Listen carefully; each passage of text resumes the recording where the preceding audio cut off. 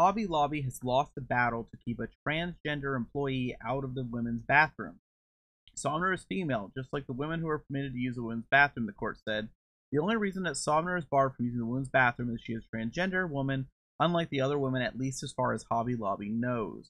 Now, this is considered a large deal because this could have nationwide consequences. Essentially, this is a precedent set forth, assumedly nationwide.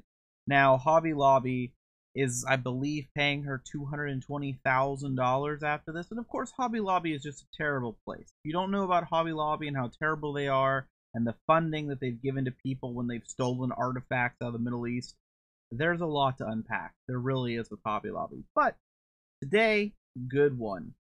And I already see conservatives really mad, and it's starting to spread because this could be a national precedent. The whole bathroom fight that they've been arguing over is done more than it was yesterday, at least.